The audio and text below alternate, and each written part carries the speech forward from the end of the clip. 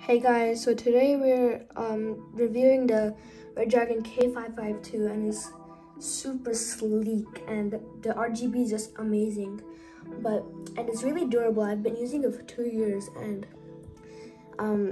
it hasn't budged or anything. It hasn't worn out or anything, but it has a warranty of 5 years, I believe. And yeah, I think personally this is just a really good keyboard for heavy usage of gaming, and also for office. This is like office work, or just using it for like a regular purpose. It's really good because regular office keyboards, they like worn out really quickly and the stitches just come off and it does really bad. But this keyboard is only $30 in the US, but here in AU it's like $60.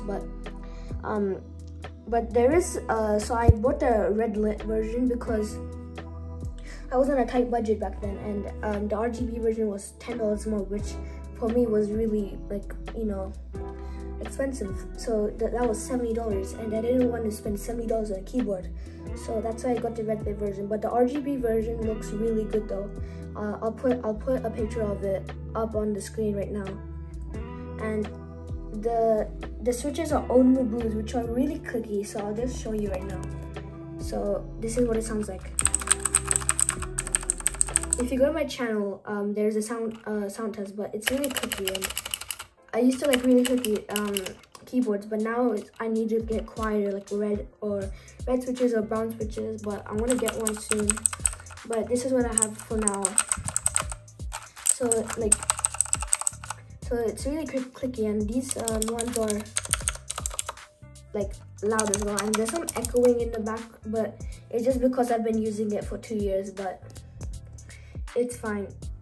And also, yeah, it's fine. When you get it for like new, it doesn't be this echoey. Maybe I just used it or did something really badly to it, and that's why it's echoing this much, but it's fine. Yeah.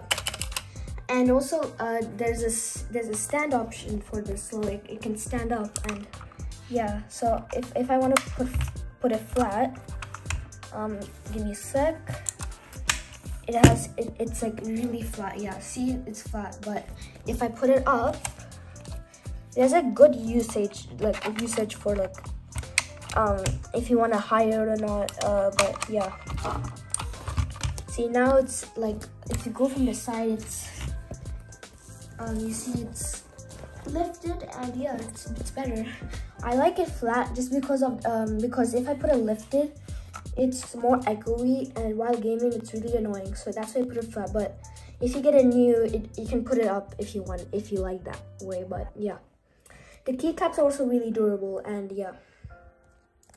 Also, the only problem with the keyboard is sometimes when I'm gaming it turns off, or like randomly turns off, but it doesn't happen with all the time. But with this keyboard and the Gorgeous model, which I have right here, and I'll make a review about it soon. This is the best combo I've ever used, because it's just super like smooth while gaming, and when you game with this and the Gorgeous model, it's just the best thing ever. Like you can get, like, if you're playing Fortnite, you can crank 90s, you can do anything. But yeah, the only thing another thing that I don't like, the spacebar is also like really echoey and sometimes comes off because I've been using it too much. But when it gets new, it's fine. Yeah, and yeah, that's basically all I have for this. And also the wire, it's really durable and it doesn't come off. I wish it was USB-C so I can unplug it. And yeah, that's all I have. Thanks for watching. I hope you liked the video, and I recommend this for people who are tight budget. And yeah, this is just a really good keyboard overall. Thank you guys. Also, at 100 subscribers, I'll be doing a face review. And yeah, thank you for watching.